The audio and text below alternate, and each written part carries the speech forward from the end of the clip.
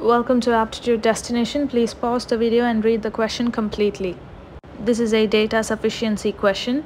Given that there are 5 children with ages A, B, C, D, E, and any two successive ages differ by 2 years, which means B is greater than A by 2 years, C is greater than B by 2 years, and so on. So we can write this as A less than A plus 2, that will be the age of B.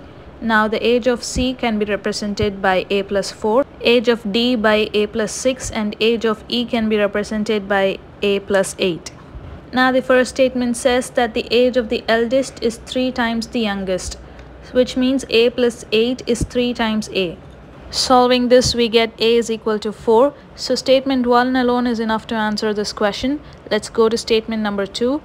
The average age of the children is 8 years. We know that average is nothing but the sum of the terms divided by the number of the terms. Since there are 5 terms, we are dividing it by 5. So solving this, we get 5a plus 20 by 5 equals 8, and a is equal to 4.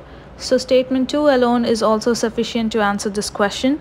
Also, it's important to notice that when you consider an arithmetic progression, the average will always be the middle term. So you need to save a lot of time while solving aptitude.